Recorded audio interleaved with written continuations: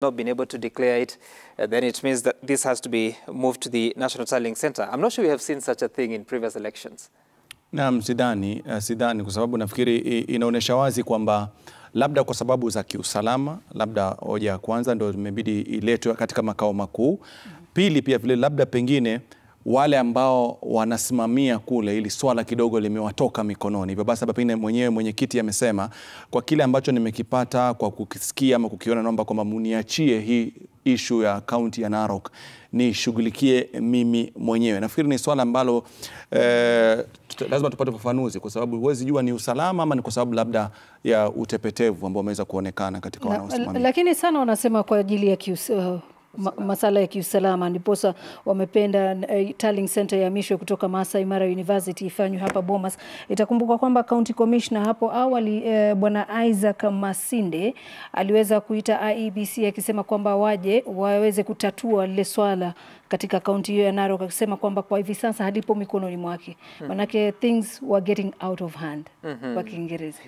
Kama Ibra tutaweza kupata, lakini pia labda Lula kwa sababu kama mimi naamini kwa masuala ya usalama na county commissioner alikuwa pale akijaribu kuzungumza na msimamizi mkuu wa kile kituo cha kujumlisha kura, inawezekana kwamba wangeshindwa kuweza kuimarisha usalama paka katangazwa mshindi? Paka iletwe katika hakuna usalama Narok. Usalama unaweza kutupa. Usalama unapatikana Nairobi tu. Kwa matokeo. Bali na usalama pia alisema kidogo kunaonekana kuna hitilafu ambapo amesema IEBC waweze kulishughulikia. Sijui kama Ibra tutaweza kumpata county commissioner wa Narok. Tumeambiwa tusubiri kidogo. Sijui wachanganuzi wasemaje, kwa sababu na pia kuondoa na kuleta katika kituo cha kujumlisha kura cha kitaifa pale Bomas. Je, ile hofu kule umeiongeza ama umeipunguza? Kwa sababu walio kule Narok sasa hivi wakiambiwa kwamba wasubiri ngome inaletwa Nairobi, umewaambiaje kwamba matokeo yatatangazwa Nairobi na nyinyi mmepigia kura Narok? Profesa Mugambi na Dr. Likaka na nafikiri si vibaya, lakini sheria wajua inakubali babu kuhusiana na mambo hayo, kwamba ikiwa kuna sababu ambazo zinafanya mchakato huo usifanyike kule, hasa baada ya uchaguzi, basi taarifa itatolewa, na nafikiri taarifa ndio ambayo alikuwa akisoma kuhusiana ni kwa sababu gani swala hili lihamishiwe kwingine.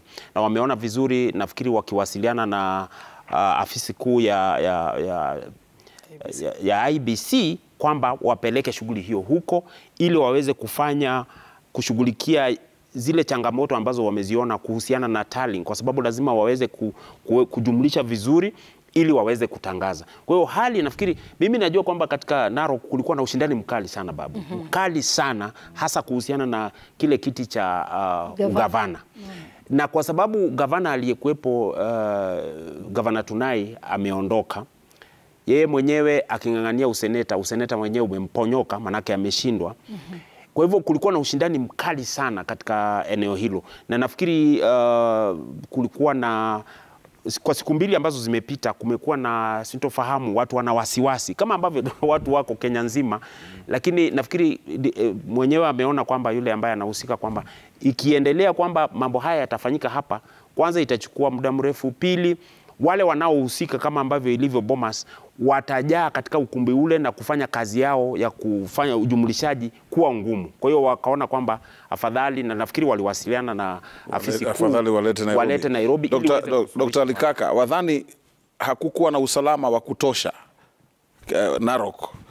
Na tunavyojua ni kwamba katika kila kituo cha upigaji kura kuna askari wa kutosha, maofisa wa kutosha wa kuweza kusimamia shughuli nzima mpaka ikamilike, ndio tulete tu matokeo ya mwisho huku IBC. Dr. Likaka. Nitaweza kujibu kwa kusema masuala mawili. Jambo moja ni kwamba usalama unaweza kosekana kwa sababu idadi ya maafisa wa polisi wako pale hawataweza kuwadhibiti wale wafuasi wa pande zote mbili.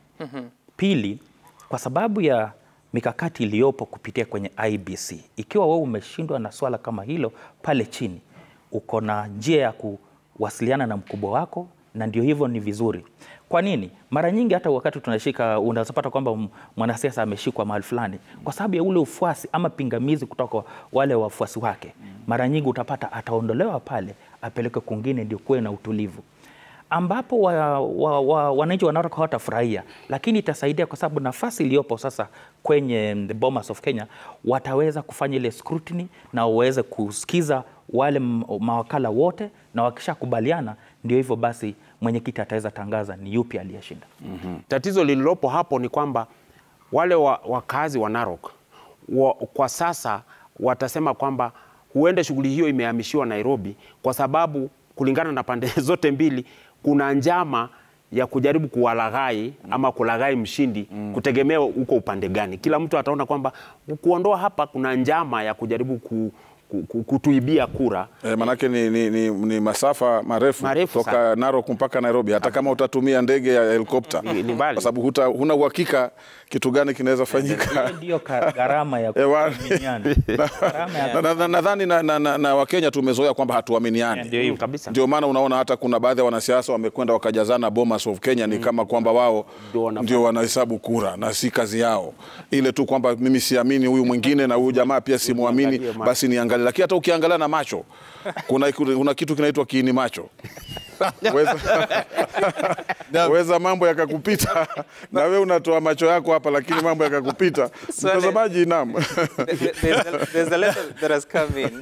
Basi kabla tuzungumze masuala ya kiini macho, twende tupate kauli, nafikiri Sam, alafu ichukulie kauli ya Isaac Masinde, County Commissioner wa Narok, tujue kabisa ni kwa nini aliingilia kati, nini kilichojiri. Tusikie kauli yake alafu baadaye Sam Gituko atachukulia hapo na kuendelea.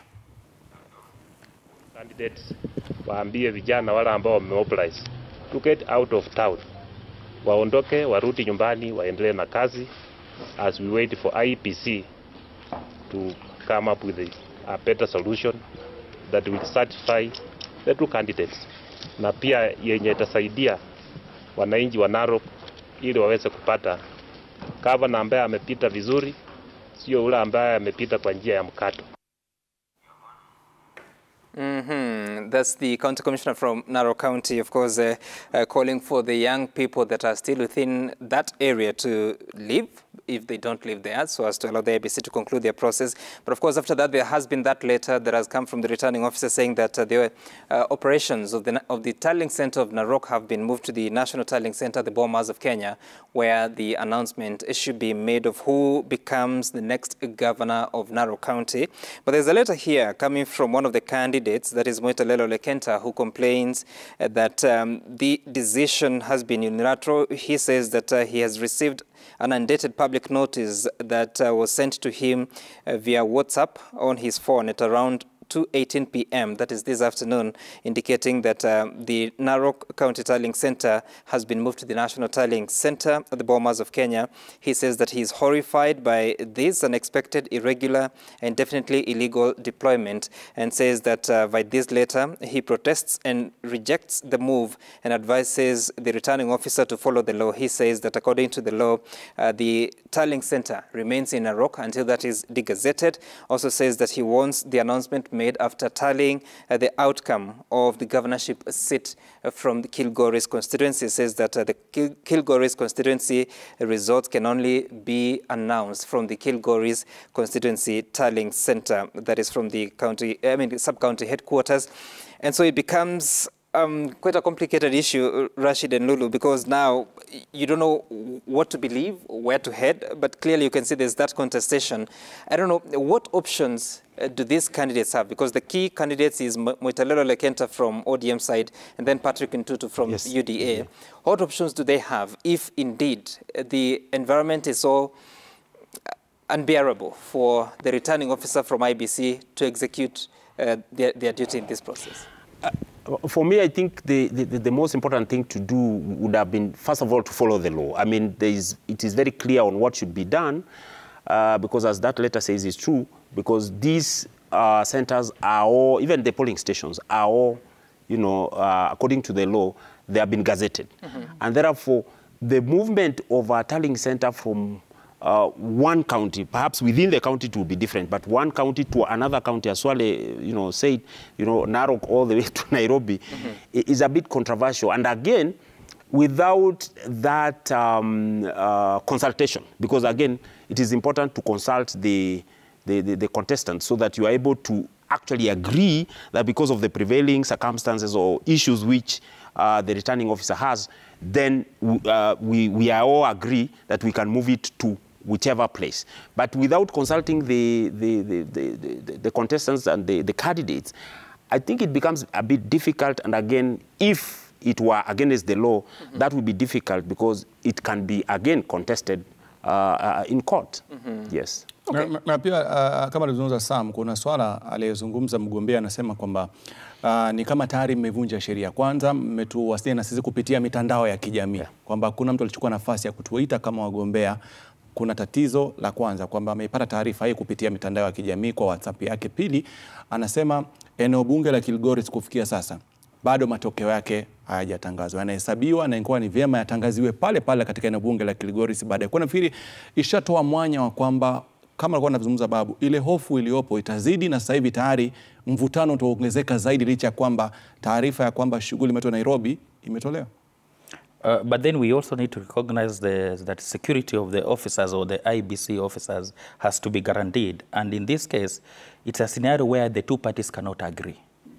And even you've seen where the intervention of the county commissioner is not working. So even if it is against the law in terms of gazettement, where they are still coming to actually resolve it, it is also a gazetted venue. So, and it's actually going to the chair to be able to intervene. What will be the most appropriate scenario where you find that actually the two parties are too strong for each other and you kind of a weakling and you're supposed to be the umpire? You cannot be able to arbitrate. So the scenario that we are finding ourselves in is because there's a bit of mistrust among the agents. If you announce whoever is the winner on the basis of what the other person is pushing, you are likely going to hurt the other. That's why I think he made the decision that indeed, let us relocate for purposes of safety and to manage the whole situation. But if the law has been broken, then there's another issue that have to be addressed. And I think it's also important to add, Swale, that so far, Kilgoris, I've just confirmed from our reporter on the ground, that is Ben Kirui, that the results from the Kilgoris constituency for the governorship seat are yet to come in. But from the other constituencies, Patrick Ntutu had 135,650 votes. Moitalel Olekenta was following with 113,500 votes. So Kilgoris constituency could be what will determine where this seat goes. But unfortunately, so far, there has been no total that has been announced from the Kilgoris constituency returning, tallying center by the returning officer in that area. Swale. Nadhani ni swala ambalo litahitaji hata nafikiri wachanganuzi wetu hapa Profesa na Daktari Kaka hawakulijibu vile ambavyo labda mtazamaji nyumbani angetaka kupata maelezo zaidi. Kwa sababu nadhani ni swala tuwezi tukalijadili hapa studioni na kulimaliza. Labda tuwaachie wanasema mambo ya Ngoso, muachie Ngoso mwenyewe. Tuwaachie IBC na watu wa Narok haswa yule anaitwaje county commissioner, yeye ndo anajua sababu labda za muhimu. Kwa sababu mimi nitarudia, tutakwenda tukizunguka pale pale kwamba nadhani katika kila kituo cha upigaji kura kuna askari wa kutosha na maofisa wa kutosha wa kusimamia shughuli hizo. Mbona kuna sehemu nyingine ambazo nafikiri hatari zaidi, matokeo yamehesabiwa yakatolewa pale pale? Ije kuaje Narok mmeshindwa kuhesabu hadi mje Bomas of Kenya? Lakini hilo ni swala ambalo nimesema hatuwezi tukalijadili hapa studioni na kulimaliza, ila tuwaachie tu maofisa wa IBC pamoja na county commissioner wa Narok ambaye ndio wamechukua uamuzi huo. There's something else that I just received again from our reporter. Kilgoris, he's overworking, yeah? Lakini ni muhimu, manake ni muhimu ili manake wajua wanatizama. Kwa hiyo ni vizuri pia unapokuwa tunauliza maswali na wanajaribu kueleza kidogo, inasaidia kutuliza ile. So he tells me that Kilgoris has a registered voter population of 67,079. That is 67,079. And of course, the difference between Muitalel Olekenta and Patrick Ntutu is about 22,150. So even though I'm not clear on how many came out to vote, this is a figure that could actually change the scales of this in whatever form.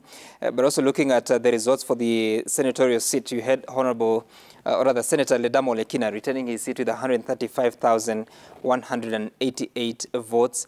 Governor Samuel Tunai, who wanted to be senator, followed with 117,672 votes in total. So those are just specific for the Senate race.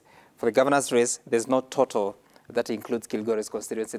That's what makes it more complicated. Inanikumbusha asubuhi nilipokuwa natizama taarifa wakisema kwamba kura za Nairobi kuna maeneo fulani kidogo yalikuwa hajahesabiwa, lakini Aro alisema ataangalia idadi ya kura ambazo zitakuwa na angalie difference kama itakuwa ina make any difference, lakini hapa ikiwa ni 67,000 basi nadhani pia wana haki ya kungoja kuweza kuhesabiwa ndipo wapate kumfahamu gavana wao. Na takwimu ambazo zimeweza kutolewa na namba ambayo imetolewa na Sam Gituku, tukizungumza tunawachanganuzi licha kwamba swali anasema tutapata jibu, lakini swali ni kwamba ikiwa nambari hiyo inaweza badilisha matokeo, mfano kwa upande wote katika eneo bunge la Kilgoris, na ikiwa matokeo ya Kilgoris eneo bunge hayatatangazwa katika eneo bunge la Kilgoris, lakini labda tatangaziwa Nairobi, kwa wale ambao wanatizama waniaji, bwana profesa, tayari kuna kesi ya kwenda mahakamani?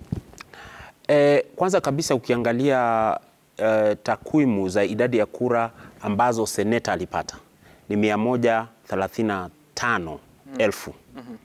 Ukiangalia idadi ya kura ambazo tayari mwaniaji wa ugavana wa UDA alikuwa nazo ni 1,135. Sasa utaona kwamba hapo kuna usawa au kuna kufanana kwa namna fulani. Sasa zile kura kutoka eneo la Kilgoris kwa hakika ndizo ambazo zitaleta tofauti. Kwa sababu yule ambaye alikuwa wa pili katika useneta pia alipata kura 1,113. Kwa hiyo kuna kufanana kwa namna fulani 17, tofauti kidogo sana. Kwa hivyo unaona kuna kufanana kwa namna fulani kwamba huenda hiyo idadi ya jumla ya kura kule Narok ndio ambayo itafikiwa. Lakini ukiona tofauti iliyopo kati ya kura ambazo zimesalia ambazo ni kura zipatazo 67,000. Tukichukulia kwamba wale ambao wamepiga kura ni nusu, nusu, utapata kura 32,000. Ukimuongezea, na hii ni kupiga hesabu tu, ukimuongezea 32,000 huyu ambaye amepata kura 113 kwa sasa, ambaye ni mwaniaji wa ODM, utapata kwamba atafika karibu kura 150. Ukimuongezea huyo mwingine atakwenda 170. Huyu wa upande wa kwani eneo bunge muhimu, kura zake ni muhimu. Sasa unaona hiyo tofauti ni kubwa sana. Kwa hiyo kama ambavyo Lula alivyokuwa nauliza, ni kweli kwamba kitakachotofautisha wawaniaji hawa wawili ni kura kutoka eneo la Kilgoris. Pili, nikimjibu Babu, wale wa eneo la Kilgoris hawana tatizo. Hatujaambiwa kwamba kuna ukosefu wa usalama, kuna tatizo lolote. Mbona kura zao zitangaziwe Kilgoris, sasa zinatangaziwa Nairobi? Sasa ni swali la kuuliza, manake mbona wao pia wanaletwa Nairobi na wao hawana tatizo lolote? Lakini ukiangalia picha za awali kidogo kumekuwa na rabsha, hali ya mshike. Nadhani ni kitu ambacho pia wao wanataka kukizuia. Lakini huwezi kuzuia kitu ambacho kwanza hakipo. Na pili, wawaniaji wenyewe hawajakaa chini wakakubaliana kwa kweli hali ni tete, tupeleke sehemu hii nyingine. Tatu, hawajaitisha, na Babu amesema hilo, hawajaitisha usalama kwamba county commissioner tunaomba usalama zaidi, tuongezee maofisa usalama zaidi kwa sababu ya yale ambayo tunataka kufanya. Nayo ni kufuata sheria kwamba lazima tuweze kusawazisha hapa kura na tuweze kutangaza. Kwa hiyo inakuwa kidogo kuna matatizo, na utaona kwamba hii ndio itaongoza idadi ya kesi ambazo zitakuwa mahakamani kwa sababu ya ukiukaji wa sheria za kupiga kura. Naam, kabla tuweze kutoa maoni zaidi, labda mtaniruhusu tunaweze kueleza kilichojiri mapema kwamba kati ya wale wagombeaji wanne wa kiti cha urais kuna mmoja mapema aliita kikao na wanahabari, na mzungumzia mwaniaji kiti cha urais kwa tiketi ya Agano David Mwaure Waiga, ambaye alikubali matokeo jinsi yalivyo, kwamba kwake hakuna nguvu, kura ni chache. Kutusikia alichokizungumza. Dear Kenyans, we wish to concede defeat in the presidential elections in the Republic of Kenya of the year 2022, whose verification is ongoing at Bomas. This we are doing after seeing what our performance has been and after deep discussions with our teams in Bomas and consulting widely. Na mwishoni tumeambia Wakenya muendelee kuweka amani. Sisi tumesema kama yule mwingine alisema lake, na kama vile wanasema pande zote zinasema hivi na vile, lakini uamuzi ule ambao ni wa kweli na haki ni yule utatoka kwa IBC. Tumeuliza IBC iwe na nguvu, iseme sheria iko nyuma yake, na sisi wa Kenya tukaomba ya kwamba mbarikiwe na Mungu ataendelea kuwa pamoja na sisi. Msipigane, muweke amani. Kuna inchi yetu, kuna tumaini baada ya hii. Na kama tumeweza kumsikia David Waiga Mwaure ameweza kuzungumza kuhusiana na hali ilivyo kwa hivi sasa na anachukulia vipi hadi kwa sasa shughuli hii ya uchaguzi, akisema kwamba hali ni tulivu, na pia vile vile kidogo ameweza kusalimu amri. Amesalimu amri. Naam. Nafikiri tukija kwenye swala la kusalimu amri, tuanze na Dr. Likaka. Mwaka huu hatujaona malalamishi mengi sana kama ilivyokuwa kwenye uchaguzi ule wa mwaka 2017, kwamba mtu ikitangazwa tu kwenye kituo cha kupigia kura, mtu kesho yake ameshakimbia kotini. Mwaka huu naona kila wale walioshindwa, wengi wao wameshasema kwamba sawa, nimekubali, wamesalimu amri. Unadhani huku ni kukomaa kwa kisiasa ama ni ile kusema tu potelea mbali?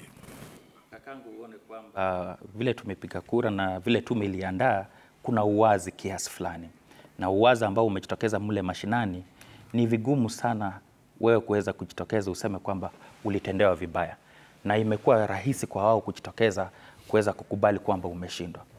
Lakini baada ya cheche ambazo zinatokea na uchunguzi ukifanya, pengine kutakuwa na malalamisho hapa na pale, na wao wako na njia mzuri ambayo wataweza kutumia kwenda kwenye mahakama. Ambapo tumefikia hapa kwa sababu mikakati iliyopo sasa, tumeweza kuandaliwa mtandao, unaingia mle ndani, wewe unapakua, utafanya hesabu zako, na basi tutamwacha Chebukati aweze kuhakiki na kuweza kutangaza.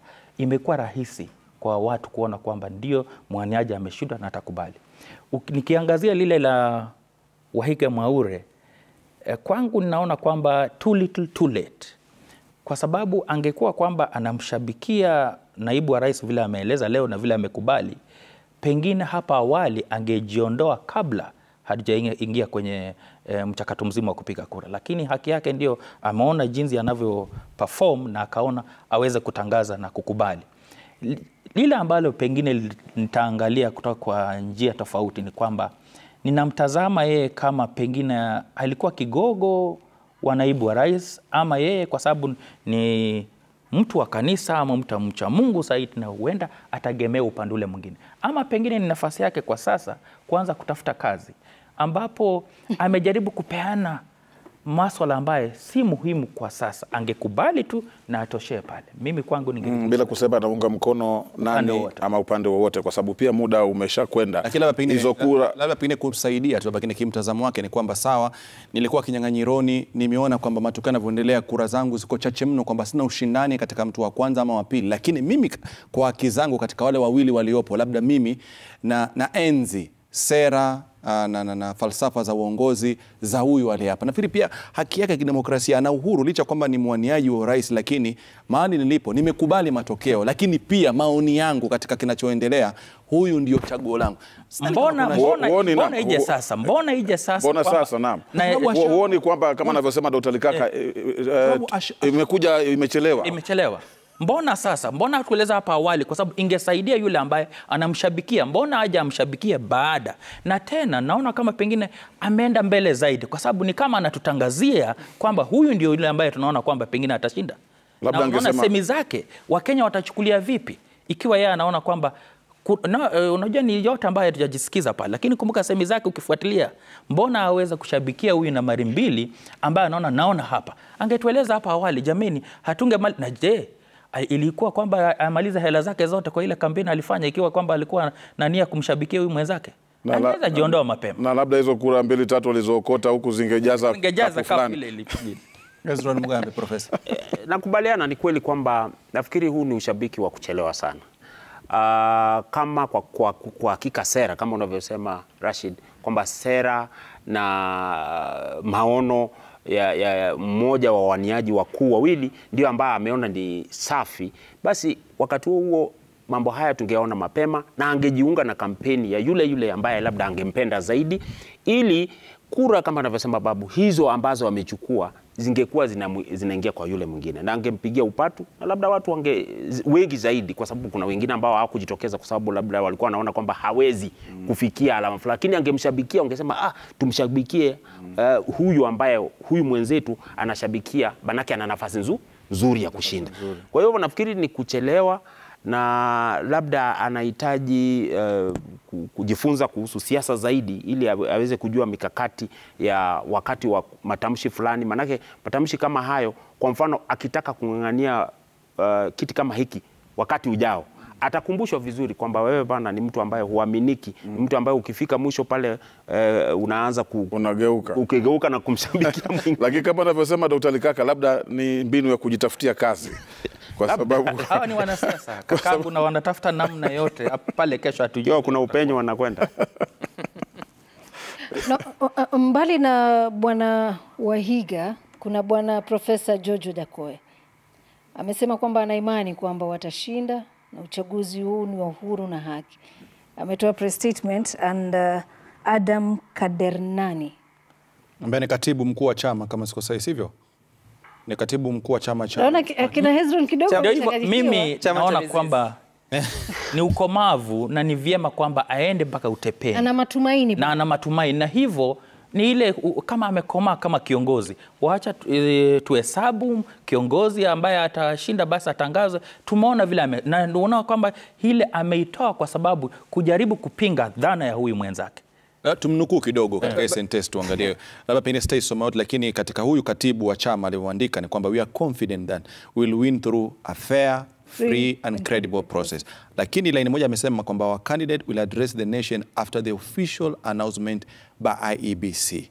Keep peace, love your neighbor, Kenya is bigger than all of us.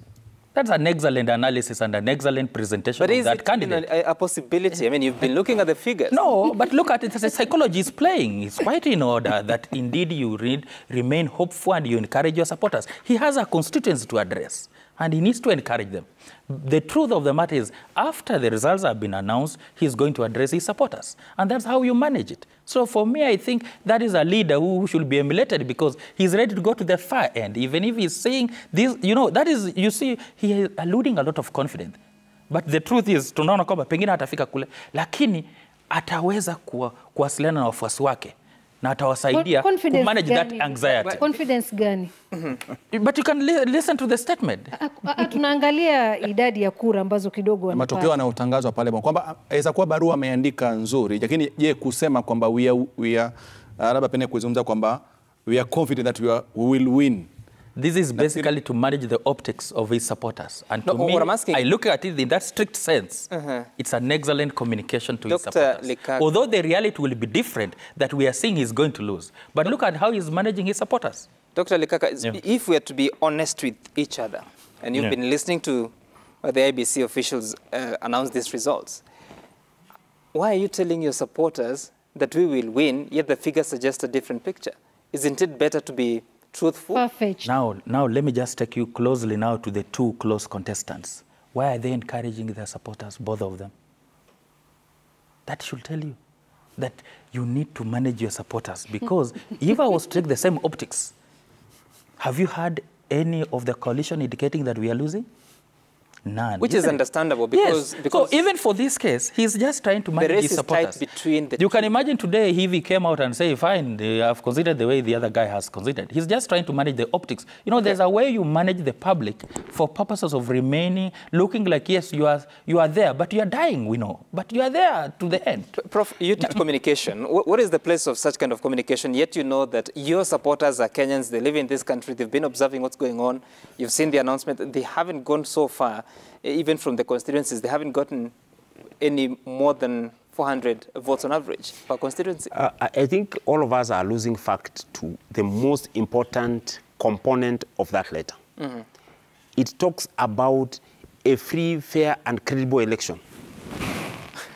I mean, that is what he says. Mm-hmm. He says he will win in a free, fair, and credible election. Mm-hmm. That is the underlying point. Has he decided, has he said that these elections were free, fair, and credible? He hasn't said. Mm-hmm. But he says he will address Kenyans after the announcement is done. Up to that point, he will then say whether these elections were free, fair, and credible. According to him, remember, even when he was voting, mm-hmm. I remember very well, in Western, he complained. Yeah. He complained the KIMS kits were not working, voters were sent away. He complained and he said, in fact, this is there were plans at that time. He said there were plans to rig him out. If you remember, I remember very well what he was saying. So the statement there is free, fair, and credible elections.